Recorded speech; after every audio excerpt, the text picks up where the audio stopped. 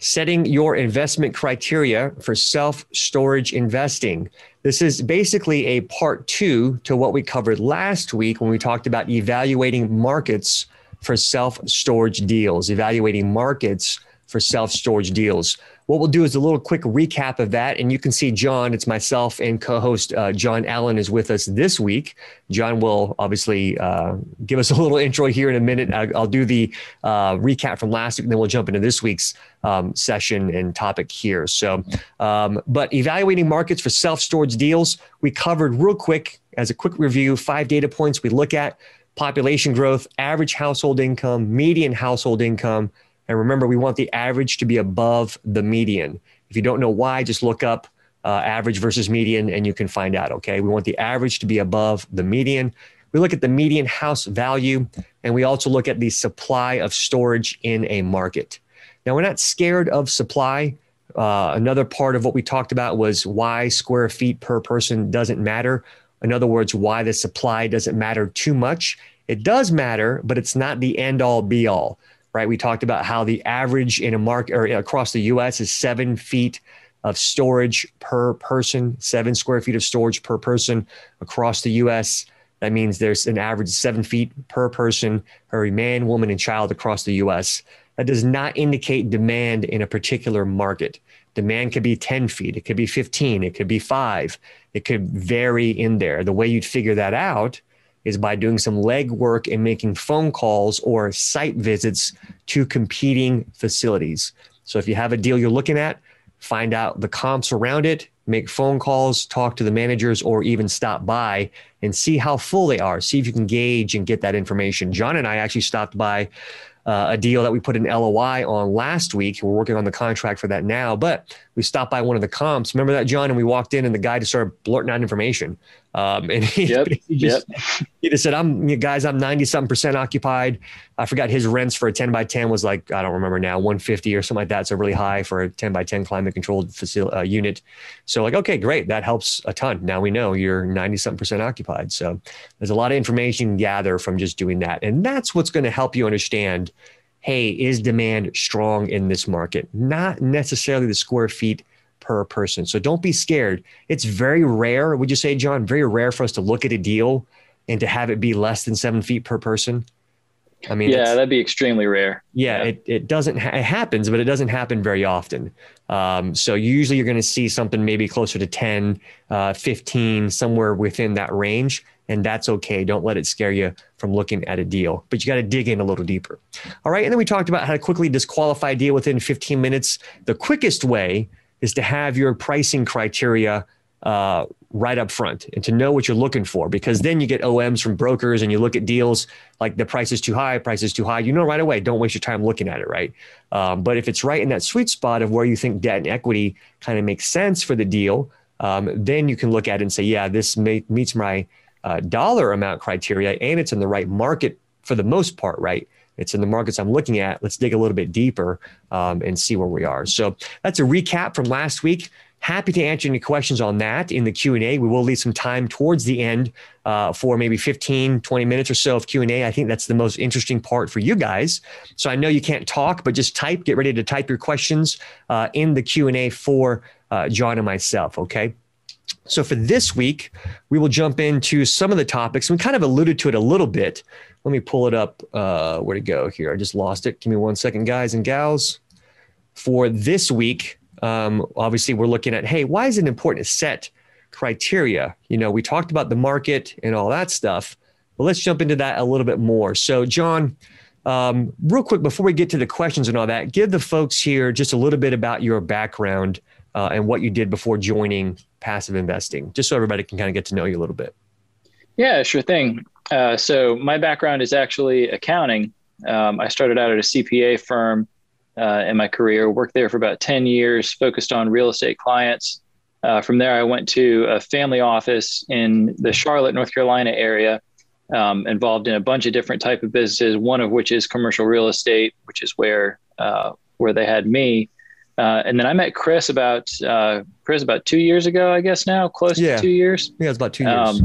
Yeah. So, and you guys know Kris's background for sure. So we were looking for some deals. And then as we were closing on our first one, we partnered with PassiveInvesting.com. So that's a quick summary of my background. Yeah. So I'm go ahead. Yeah, so I'm the numbers guy. So I know we've talked a little bit about underwriting on these webinars here, and that's where my focus is. Absolutely. Yeah. So I think for you guys tuning in to the webinars on a weekly basis, John will be chiming in here every so often. I think your next one isn't for another 4 weeks or so, but if you guys have questions on underwriting, John will be talking about some of those topics, which I think will be very, very helpful. We've covered it at a high level. That's not my strong point, right? I can do it, but John is going to be the go-to guy for that on our team. So if you guys have questions on underwriting, hop in the Facebook group as he's able to. John will hop in there and answer any questions you guys have on that topic. So it's a pretty deep and broad topic. So we'll do our best to help you guys out. Richard's asking, please repeat last week's bullets. We'll do that in the Q&A session, part of it, okay? I don't want to go back to that just now. So, but Richard, I didn't miss your question. All right. So let's talk about it real quick, John. Why is it important to set your investment criteria up front? Yeah, so there's a couple of reasons where that's really important. Number one, one of the things that stops a lot of people who are getting started in whatever kind of investing is, what we all know as analysis paralysis. You can get stuck analyzing something to death, and you can waste a lot of time doing that. And if you have, one of the ways to avoid that is to have your investment criteria nailed down, because otherwise you're going to be looking at a specific deal from every possible angle and you're going to get stuck. You're just going to spend a lot of time on that. And, the most valuable resource that we have is time. You can never make more time. You can always make more of just about anything else. So you don't want to be spending all of your time on a deal that, if you had a criteria defined at the beginning, that you never would have done it anyway. It doesn't always matter how good the numbers are. If it doesn't fit what you're trying to accomplish as an investor, then it's not a good deal for you. So it's very important to have this nailed down when you're starting. Yeah, that's right. I always look at this stuff from kind of like a single family home perspective. So if I'm going to go out and buy a house now, especially in this market, when it's a strong seller's market in the residential space, if I'm with my family looking for a house, I'm not going to go just look at any house, right? A $200,000 home, 3-bedroom, 2-bath, and then a 5-bedroom, 3,000 square foot house. Like that doesn't make any sense. We'd be wasting a lot of time doing that, right? So first we want to go find out, hey, are we qualified? Can we buy a house? Right. And that's our debt. And then do we have the cash to put in? That's our equity. And now we have a target to go after as far as price. And that's what we always say at Passive Investing. Get your money lined up first and then go look for deals, right? At least as best as you can. Get your money lined up first, then go look for deals. So that you don't waste a lot of time like John's saying. So John, tell us real quick, should you look at the market? What's your thoughts on this? Should you look at the market or the numbers first? Yeah, so you should always, when you're considering that, you should always look at the market first. The way that I look at it is, think about the amount of time that you will spend on the numbers. That's probably going to be at least an hour, because you think about what you got to do. You got to come up with what your market rents are. You got to come up with what you think your expenses are. What do you think you can get in, rent growth, for example. And that's going to involve, as we've talked about before, calling the competition, finding out how full they are, what they're charging. And that's going to take you a lot of time. The amount of time it could take you to look into a market, it'll take some time, but it could very likely take a lot less. I'll give you a good example. We were actually just today discussing a deal at PassiveInvesting.com where we got a deal from a broker, very nice Class A facility, a lot of business going on in the area near a major airport. From a couple of different perspectives, it looked great. Well, one of the things we looked at as part of this market analysis is the population growth. And we found out that there was negative population growth in this particular market, and there was expected to be additional negative growth over the next 5 years. So we were able to quickly disqualify a deal there. Now, if we had looked at the numbers first, we would have seen really solid rents. We would have seen, really solid occupancy. But we would have known that that's probably not sustainable when you've got negative population growth that's expected. So we were able to save quite a bit of time by looking at the market first on that particular deal. Yeah, that's exactly right. So this is in a gateway city, great deal, not far from the airport. Beautiful. I think it was just recently built like in the last 5 years or something like that, multi-story, so it's a nice deal. But like John was saying, hey, because population decline is happening, it's a tough sell to investors. It's a tough sell to us. Like, how do we actually sustain the market rents if population is slowly declining over time? How do we backfill if we end up raising rents and people move out? Right. So those are some of the things that we think about. Now, if you lived there in that market, right, and you owned a few other deals there, maybe it would make sense as an add-on because you know the market well, or you're able to market or get some economies of scale or whatever. But for us, it didn't make sense. For some group out there, it will. And I don't doubt it will go into contract at some point in time and trade hands. So for us, it didn't make sense. For somebody else, it will. For yourself, something like that still might make sense. It had a lot of one other bullet point on that one was it did have a lot of, like you were saying, John, businesses and retail around, and it was a very densely populated area. So as a result, like there aren't going to be new homes coming in. There aren't going to be any new developments coming in. It's going to be the way it is the way it is, right? It's kind of landlocked at this point. So that's why there could be a little bit of the population decline is because there's retail or whatever else happening. And that's okay. But again, you look at the market as a whole and then look at what are my constraints and what makes sense for us. Do we try to kind of fit this, square peg in a round hole and make the deal work for us? No, it's not really worth our time, to do that. We should move on to something else. So that's right. Yeah.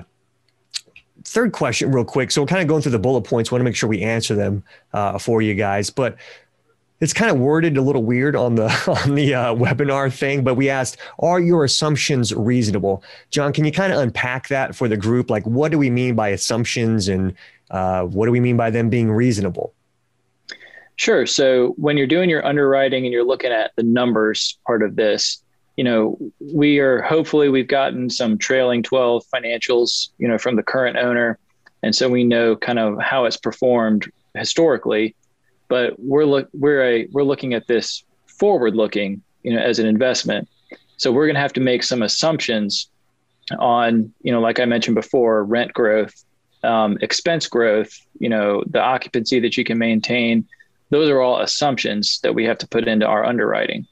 And your market, again, why you would look at the market first is because that will tell you, it'll greatly inform what your assumptions should be. And so if you go kind of down the list of the things that you're going to need to form assumptions on, probably the biggest one is market rents. And so to know that, you have to know a few things. One of the things you have to know is who is your customer. So you will find that out by looking at the market. You look at the population growth. You look at the median household income. Is this going to be a high income area where there's going to be a lot of affluent folks who may need storage? What are the home prices like? Who's renting versus owning? And then who is the customer going to be? Can they afford the rents that you need to have in order for the deal to work? Another one might be your rent growth, and part of that's going to be, the population growth, what the comps look like. So if you call, for example, you might have a market that has very strong population growth, and you might call the competition and you might find that they're mostly full. Well, that's great. Obviously, you can probably get some pretty solid rent growth if your supply is not quite keeping up with maybe what the demand is. But you may also find the opposite. You might call the comps and they say, "Oh, I got plenty of these available," and you might find out that, okay, well, maybe I'm not going to be able to get quite the rent growth that I think, or maybe I'm not going to be able to keep the occupancy that I need to keep. If everybody else is, has a lot of vacancy, what can I do to avoid that problem? How can I keep my facility, occupied? So those are some of the assumptions that you're going to have to think through. Another one would be with your exit strategy, what cap rate do you think you're going to get when you exit? Well, the market is going to tell you that. So you'll be wanting to look at, again, is this a market where other investors want to be? In which case I'm probably going to be able to get a lower cap rate, higher exit price. Is it somewhere, where you're going to have, others who are, is it a very desirable market, where people want to be in? So those are the things that these assumptions that you're going to have to, input into your underwriting model, that the market is going to greatly inform what those assumptions are. You'll have to be able to tell, are these reasonable? What do I need to be hitting as far as assumptions go to make this deal work for my criteria? And can I get those in this market? Yeah, that's right. So we talked about, obviously, revenue growth, expenses a little bit. I mean, we're going to obviously account for that, but maybe taxes might change. That's typically one of the largest line items in your expenses is going to be your property taxes. So understanding that in that market, we obviously make phone calls to figure out, hey, where are we going to land here if we pay X for a deal, trying to estimate that in the future. And then you talked about rental rate increases, whether the facilities are full or not, will help you understand, hey, will I get 3% rental rate increases? If the comps are full, it's likely, right? Nothing's a given, but it's likely. If the comps are 60% occupied, all of them are 60% occupied, it's gonna be a little harder to get that 3% rental rate increase because there's plenty of space, plenty of supply there to meet the demand. So, and then we talked about cap rates, right? Cap rates are going to be really important in understanding, hey, I think you hit it on the head. It kind of all ties back into the market again, right? Like, are other REITs here or other groups here? And it doesn't have to be a REIT, but are other groups here? Is this a desirable place to be? How do I exit this deal if I need to? So if my debt is a 5-year term or a 10-year term or whatever, life changes. Sometimes we want to hold things forever until we die. And then other times something comes up and we need to sell something, or, vice versa, right? We're planning on selling it and we decide to hold it. So we want to know, hey, what is a exit strategy here? Who can we sell this deal to in the future? And if you run into a situation where, well, I'm kind of scratching my head, who do we sell this to? We were looking at a deal like that. We made an offer on it. It's in Tennessee area. We made an offer on it and went back and forth negotiating the LOI. And the seller wanted a higher number. And we just went back and said, you know what? Our number is our number. And that's where we got to stay because we want to make sure we don't overpay. In case like this, it's a little bit of a green area. Can we actually exit to another group who's willing to pay, what we think the value is going to be in 5 years? And if the answer is no to that, then you might have to rethink your strategy. Yeah, that's right. And, Kris, you also mentioned debt there. The lender is going to care a lot about the market. So a lot of time, that's another reason you need to look at things like this, is because especially if it's maybe a little greener market, or a newer market, you're going to have to sell the lender on that market. So you're going to need to know, some of the metrics that you need to talk about, what sort of businesses are moving in, what kind of community investment is there, because your lender is going to be very concerned with that. Yeah, that's a great point, actually. So it's never just you as far as like, and I don't mean you, John, I mean like us. It's never just us looking at a deal. And that's all the people here on the webinar, right? We're wanting to find deals. And do deals, and we might need lenders to help us get there. Well, if we underwrite a deal and it makes sense to us, but doesn't make sense to the lender who's always looking over our shoulder, then that's going to be a tough sell to them, right? So we have to understand the market first going in so that we can craft that story for the lender and the appraiser, right? There's always the lender and the appraiser looking over your shoulder, double checking your numbers. So if the deal won't appraise, then you still don't have a deal. Even if you like the deal as an acquisition, if the lender can't get on board because the appraiser's not on board because there's no value that the appraiser sees there, then it's going to be tough to get that deal done. So great point. It seems like everything's kind of tying back, right? So I see a question kind of coming in here from Mark. He's asking, where do you typically position your rent level in the market? We touched on that a little bit in our criteria from last week. I'll answer this one. We usually look for, I don't know if this is the direction you're going, Mark, but we usually look for on a non-climate controlled 10 by 10, we want to see at least 70 cents a foot, or at least renting for $70 a month, right? 10 by 10, 100 square feet, $70 a month. So that's 70 cents a foot. So I'd rather be 80 or 90 cents a foot. That's a strong market for a non-climate controlled unit. The highest I've ever seen for non-climate was in Colorado Springs, Colorado. It was like $180 for a non-climate controlled 10 by 10, which is insane. So anyway, that's where we want to see them, around 70, 80 cents or more per foot on a 10 by 10. And then on a non-climate, we want to see it over $1 per foot on a 10 by 10 climate controlled unit. I'm sorry. If it's $1.25, that's even better, right? That's where we want to be. Because then we know that, okay, the price on the units will usually inform you about the type of people that can afford that unit and the types of income that they have. The more you do this, you'll see it all kind of ties together. If the rents are high, generally means the market is pretty strong as far as demographics are concerned. If the rents are low, it probably means the demographic is a little bit weaker. If you look at the demographic first and you see incomes are pretty high, you can probably guess that the rates on the units will be high because the people in that area can afford it. So they kind of speak to one another in that sense. But let's talk real quick. We'll pivot real quick. And Richard, we will come back. I see somebody else typing in the, put in the Q&A. Can you repeat last week's bullet points? We will, because I think that'll help you guys. We'll get to that in the Q&A. Okay. We want to hit a real life example of a deal that we were looking at over in the San Antonio area. And this was part of a broker deal. Let me see if I can share my screen and hopefully won't get slowed down like we did last week. All right, I'm going to move these off here. This is like the little chat and the Q&A boxes. Can you guys see that? I'm on Google Maps now. All right, John, can you see that? Just want to make sure. I can see it. Yeah. Okay, good. So this is the address for the deal: 5026 Sinclair Road, San Antonio, Texas, 78222. So this deal was part of a larger portfolio. It was put out by Bellamy and Company. We're not like trying to hide anything here. So it was put out by Bellamy, and they had a portfolio. I think it was like 4 in San Antonio and then 3 in Houston or something like that. So 7 deals altogether. And let me go to the satellite view on this one.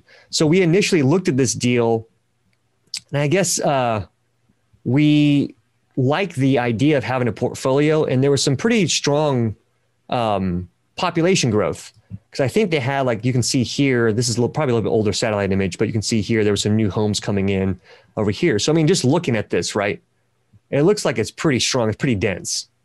Somebody might live near here, but it's pretty dense, okay, as far as population is concerned. But you zoom in on it a little bit more, and again, it was a portfolio of, I think, 4 deals in the San Antonio market, if I'm not mistaken.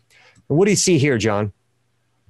Yeah, so I saw, of course, you mentioned the new homes that seem to be going in over there. So that's a good thing. Yeah. You do see some green space around, so which means you might have the potential to run into some competition. Somebody could build some later. This is repopulating. I don't know what happened. Google Maps. Yeah. It looks like it's just updating there. Farted out. Yep. Go ahead. Yeah. So the new homes coming in is a good thing. Competition, that's a potential threat. Not insurmountable, but just something you have to think about when you're doing your underwriting. If you kind of zoom out, and maybe it'll take a little bit longer to do this, but if you were to zoom out a little bit, there we go. So you can see to the north, or maybe if you see where those new homes are, again, just to the east, right there. So that's a good thing. If you look at, though, most of the other homes, and if you were to go down, and maybe we don't do this because it'll overload the capacity of the. But if you were to go down on Street View, for example, and look at those homes. And we also found this out from looking at the demographics from the data that we use. The homes down there are, we were able to figure out, okay, these are not people who are going to be able to afford, 110, 125 or higher in rents for a 10 by 10. These were much more, kind of run down, not very well maintained homes. And so we were able to see, okay, going back to who is your customer going to be, you know, we looked at the surrounding trade area there, and we became concerned that we were not going to be getting the customers that we needed to be able to hit the assumptions that we needed to hit to make the deal work. Yeah. So yeah, that's exactly right. So did we spend any time underwriting this deal? Not nearly as much as we would have. No, exactly right. So we jumped into a little bit and realized, no, the market had population growth, and you have to, like, again, look into that and say, okay, why is population growing? Oh, it's because they had some new homes coming in over here. Great. Or if you're looking in a particular market somewhere else, why is population growing? Well, there's new homes, there's this and that new apartment complex, you know, something like that. So that will show up in the data that there's people moving in, but then you want to dig a little bit deeper. Well, where are they moving to? You know, is it easily accessible? This facility, if you look here, you can get there from these homes, a little bit of a drive. Sometimes these highways act as like a mental barrier to people trying to get to a particular location. If the majority of the customers here, so that to say is, okay, these new home people may not drive this way. They may end up going this way to another facility because this side of town is on the wrong side of the highway, in other words. Right. So it's not where they want to be because the majority of the customers and the way that this facility is maintained is not going to be, let's pretend it's a Class C facility, which I think it was. I can't remember. The portfolio was kind of wide as far as Class A to Class C, but let's say it's an older facility.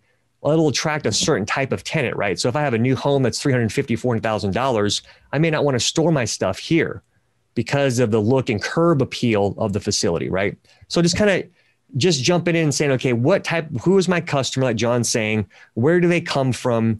Who is my customer base that's there right now? Do I need to change it in some way? Do I need to get the customers from over here? Who am I competing against to be able to do that? You know, so like it's all these things that come together so that when I get into my underwriting and the broker package, oops, it just restarted again. The broker package might be telling me, they might be projecting, 4% rental rate increases. And then you look at the market and you're like, wait a second, there's no way I get to 4% because of X, Y, and Z. At least I don't think that's going to happen. I think 3% is more realistic. Or the broker package might say 3%, but they missed something and you realize, oh my gosh, no, we got a whole new development, 3,000 homes coming in over here, whatever. I think we can hit 4% rental rate increases.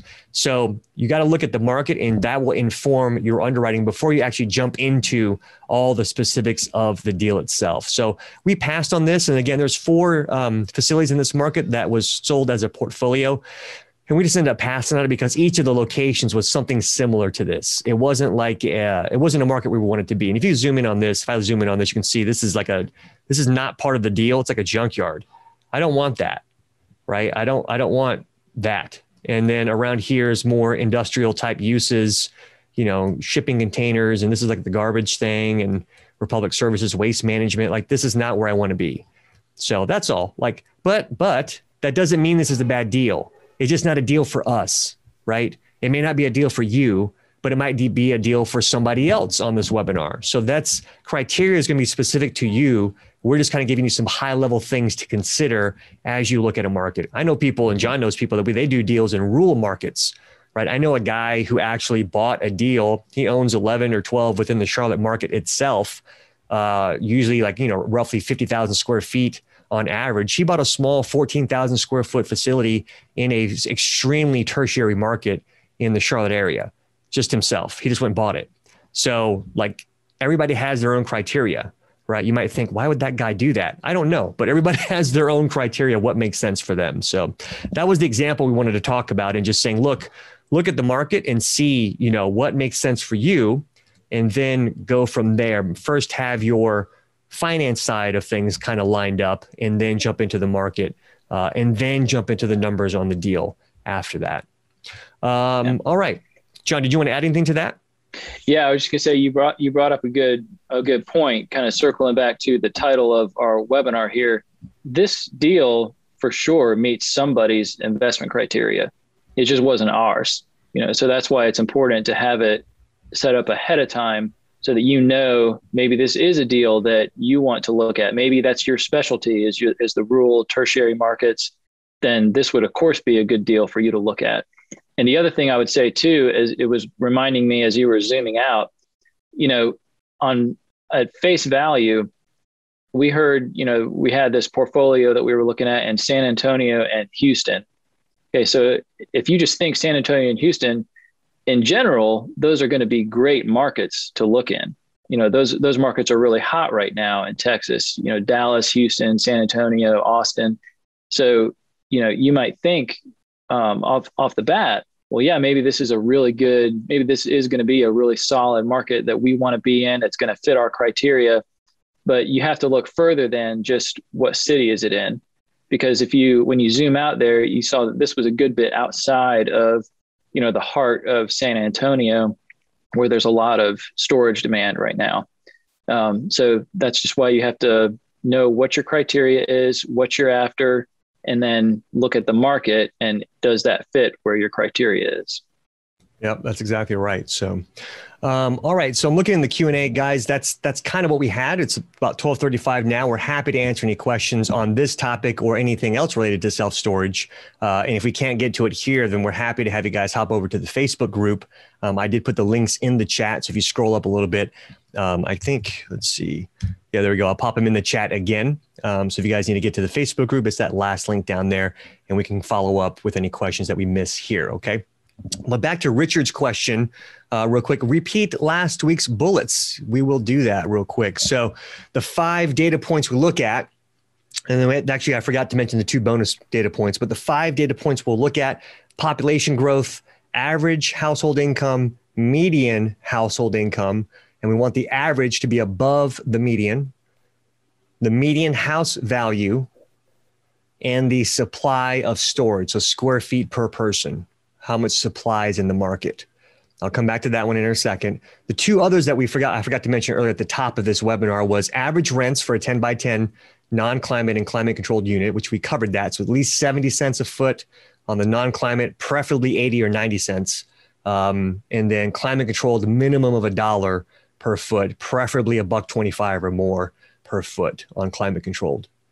And then I want to know, are there any new home builders nearby? I look on Zillow or Realtor.com. Realtor.com is actually the better source for that up-to-date information, but look on either one of those websites or apps and figure out if there's any new homes coming in nearby, because we're kind of drafting off of them, right? Back in the day, if McDonald's picked a location, that must have been a good location. So you saw a McDonald's and a Burger King and Wendy's and other things pop up nearby, right?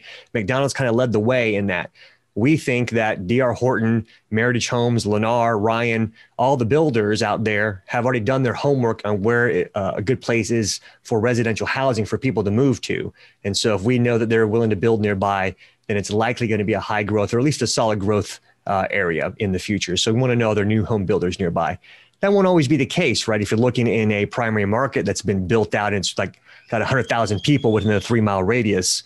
Sorry if you heard the baby in the background, but if it's got a lot of people in 100,000 people in a 3-mile radius, that's a pretty dense populated area. But generally speaking, we want to look and see if there's new home builders nearby.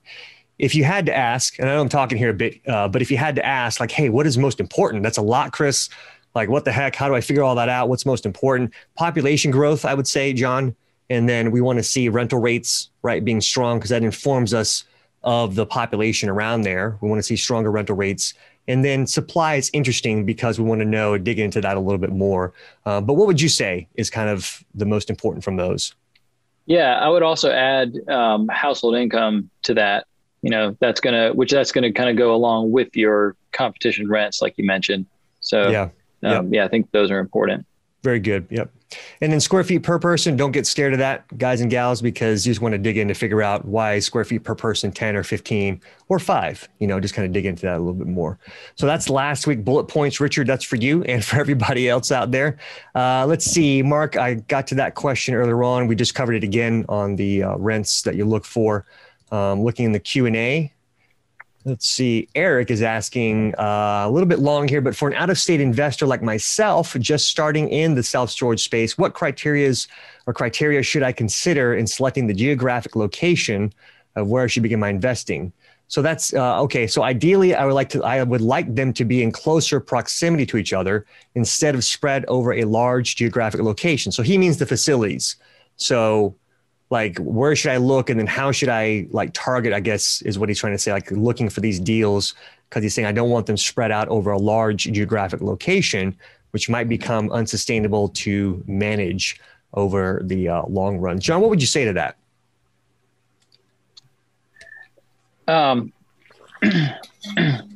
Excuse me. Yep. Yeah, I would say the same thing. It's when you're just getting started out of state, you definitely need to be looking, at whatever submarket it is, look very closely. And as far as criteria, you want that stronger population growth. Closer together is good, I think. Yeah. From a management perspective, especially depending on if you're planning on, doing more of the management yourself or outsourcing that to someone else. That's definitely better.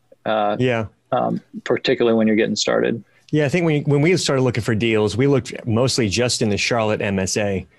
We looked at some stuff in Raleigh because we knew that market. It's only a 2-hour drive away. So, that was okay for us. So I would say everybody usually says the same thing within your hometown area and then within about 2 hours drive, because you can get there, do what you got to do and get back in a day. Right. So everybody says that. Now it might get hard to find deals because you might be tapped, like there's no deals on the market. You look on LoopNet, you look other places and there's no deals. And the ones you've already looked at have been sitting there for like 3 months and you know why, or I guess 6 or 9 months, and you know why they are, because they're overpriced usually. So it becomes a little tough, but then you start making either phone calls or sending out letters to people. We don't have time to get into like how to do all that right now, but those are some options that you can do to try and find deals off market and talk to owners directly. You can also drive by them and just pop in. If it's a smaller deal, usually the owner is the one who manages it themselves, right? So if you pop in, they might actually be there. You just talk to them directly face to face. So there's a couple of things that you can do to try and find those deals. At a certain point, it's okay to go out further, right? I'm not saying stay in your market when you start. You can go out further also. Like there's no problem with that. Masha, who we had on the podcast the other week, she's pretty active on LinkedIn and all that. She just bought her first deal. She lives in Florida, Miami. She bought a deal in North Carolina, about an hour away from where we live here in Charlotte. So, and it's a 14,000 square foot deal. So that's like 3 states away. So, but she did the same thing. She started close and then realized I can't find any deals, at least that meet my criteria. So I need to get out further. And that's what she did. And she found one in North Carolina. So there are ways to get around that. But ideally starting out, start close to home and then don't be afraid to branch out from there, because you'll probably find a deal outside of your hometown area. Hope that helps. David is asking, what was the ask cap rate on that deal? I think he's talking about the San Antonio deal. Do you remember? I don't remember. I believe it was a 725 on the stabilized income. Okay. So let's talk about that real quick. So when you say stabilized, was the broker meaning once you buy it and stabilize it, or did they mean out the gate, like day one cap rate? That's right. You buy it, you get the rents where, they said that the market rents will be, get it there, get the expenses under control. And then I believe it was a 725 off of that. Okay. So probably going in was like 6 or probably a 5. Yeah. Probably high 5s, low 6s. Yeah. The rents were not too far below market on that one. So. Yeah, there was a mix of, I think the San Antonio, there was 4 deals in San Antonio, and those were the better ones. The ones in Houston weren't quite as good. It was a 7 property portfolio, David, and the 4 in San Antonio were nicer. I think one of them had just had some addition put on like in 2018, but the rest of them were like built in the 60s and 70s, believe it or not. So I think in the 80s as well. So a little bit older stuff. And again, that's not going to work for what we're doing. So, and there's nothing wrong with that. We've bought deals like that in the past. There's nothing wrong with those. It's just right now that doesn't meet our criteria. So, and you guys can't be afraid either. So I think the question David's asking is really good on the cap rate. Oftentimes we get kind of stuck on that, right? Like, what's my going in cap? What's a 5? I'm paying too much. Not necessarily, right? You might be paying a 4 or whatever. And I know that's hard to make the numbers work. I'm kind of using an extreme example, but you're paying a 4 cap. Well, what can you do in the next year as far as value add, managing it right, whatever, to run it right? And then you think, yeah, but then I'm paying the seller for me to go do all the work. Yes, you are. Like that's where the market is right now. If you aren't willing to do that on some deals, then you're not going to be able to do them. Right. So you're not going to find a deal with a savvy seller. We've dealt with all kinds of sellers. I have not found one seller who has like 30,000 existing square feet, 2 acres to expand, and he's going to sell it to you at the exact right price and not price in the potential of what you could develop right there, right? In other words, he's going to charge you for all of that together, even though you haven't done any work, and you're going to take on all the development risk and the lease up risk on that 2 acres. That is the way that it is right now in the storage space, almost like in single family homes. And it's been in the storage space, it's been like that for quite some time. So don't get too caught up on the cap rates. I remember hearing a story from, I think it was Public Storage. I didn't hear it, but it was told to us in a group in like a seminar/conference setting for storage investors. He said, hey, I was at, and this is an institutional guy, I was at a meeting where Public Storage, either Public Storage or Extra Space, bought a deal. They paid a 4 cap on it. And somebody had asked him that, like, why did you guys pay a 4 cap on that deal? He said, because I don't care what the going in cap rate is, because within a year, we apply our management best practices to it. And now it's at an 8, and then from there in years 2, 3, 4, 5, 6, 7, 8, 9, 10, it's even better than that for us. So that's how we look at the deal. And really that's where we're at right now in this market. A couple more questions rolling in from Robert. We'll stick around here for a few more minutes. Usually we try to end about now, but I think we got some questions here. So Robert says, I'll ask this here because it's not exactly on topic. Feel free to reach out after the webinar is over. I'm selling a single family rental, need to park the money somewhere to avoid capital gains. Does passive investing in a self-storage deal qualify for a 1031 exchange? John, does investing in a self-storage deal qualify for a 1031 exchange coming from a single family home rental? Short answer is yes. There you go. The also caveat I will add, as I add when I answer any tax question, is talk to your tax advisor before you do anything. There you go. Yep. Steven's asking, please talk about buying an existing facility versus building on entitled self-storage land. I guess he's got something for sale. So please talk about buying an existing facility versus building on entitled self-storage land. I guess the pros and cons maybe of those two things. Yeah, it's what I would, Stephen. I'm thinking that's what you're getting at there. There's a lot to think about on an existing facility. Of course, you don't have the development risk. If it's, maybe it is or maybe it's not a lease up deal. Maybe you bought something that's already fully stabilized and it's just a good place to park money. You have those advantages. You got generally a little bit less risk to deal with. On building, you have your development risk, and there's a lot that's tied up in that.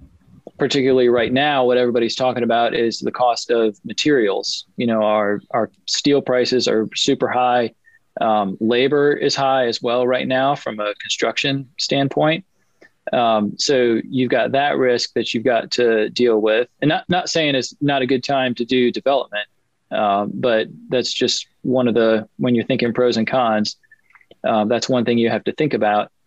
You also, particularly on entitled self-storage land, the nice thing about that is that you don't have to deal with, getting something rezoned or, something like that. The flip side though, that you have to consider is, okay, if there's green space around you that can be built on, is that entitled for self-storage? And if it is, then you may have some competition risk there. If it's easy for you to build something there, then it'd be just as easy for someone else to build something just up the street from you. So those are off the top of my head, some of the pros and cons that you want to be thinking about.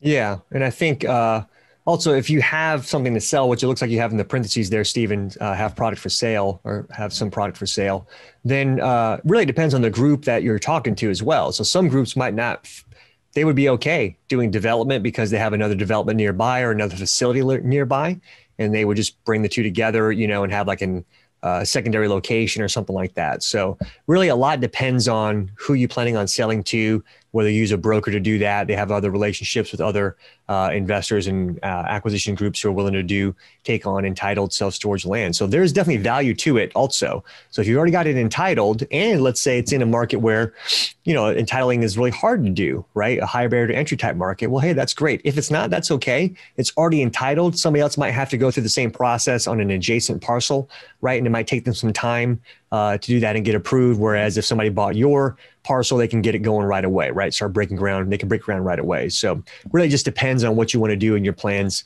for the future. So some folks only buy existing facilities. So it really just depends on who you plan on marketing the deal for sale to. David's asking, what are your criteria? Well, we look for population growth of at least 1.5%.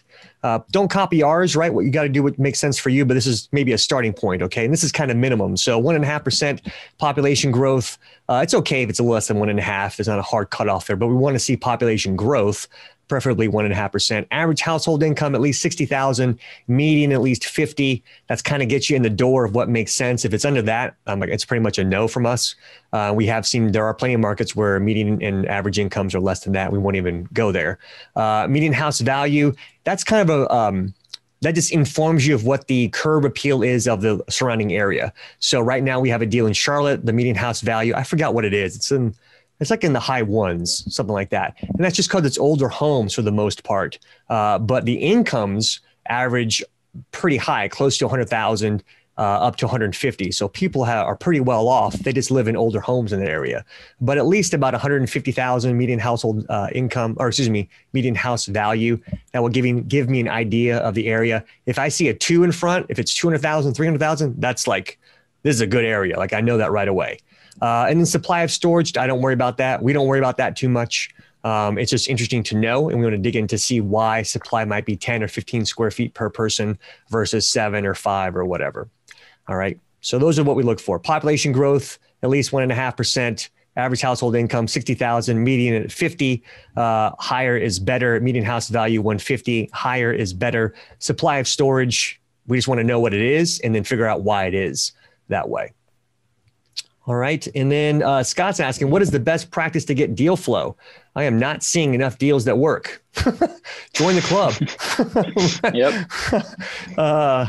John, do you want to take this one?